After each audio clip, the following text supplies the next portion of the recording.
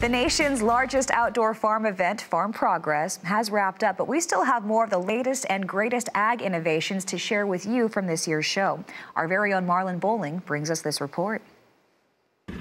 So glad you could join us. I'm Marlon Bowling with you. I'm talking right now with Mark Stock. He is the co-founder of BigIron Auction and Realty now, I understand. And Mark joins us right now to talk about some of the things you're involved in. BigIron has really taken off here lately.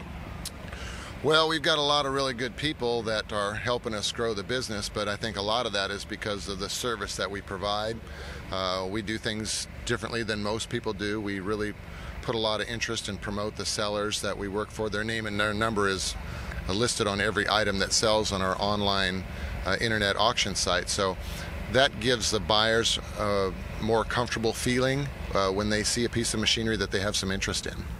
And people would be fascinated to learn that you actually had your roots in a small town in Nebraska, and I think farmers really relate to that. Well, yeah, we're farmers, myself and my brother. You know, we come out of school in the early 80s, and everybody remembers what the 80s was like, and Dad says, if you guys want to farm, you're going to have to find a secondary source of income. So we got in the auction business, and stayed in it ever since. Equipment has gotten so expensive nowadays.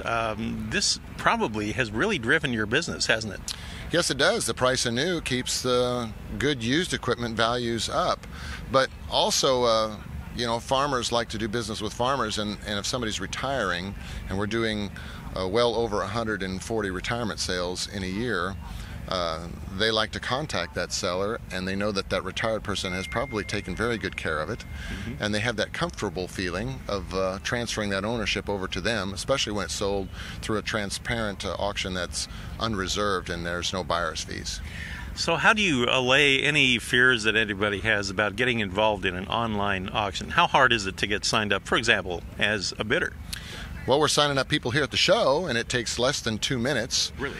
So it's a very simple, easy process. We've got a mobile app, too, so you can bid from anywhere, too, if you download the BigIron Auctions app on your smartphone or your mobile device. But it's very simple. It's very easy to navigate through this website.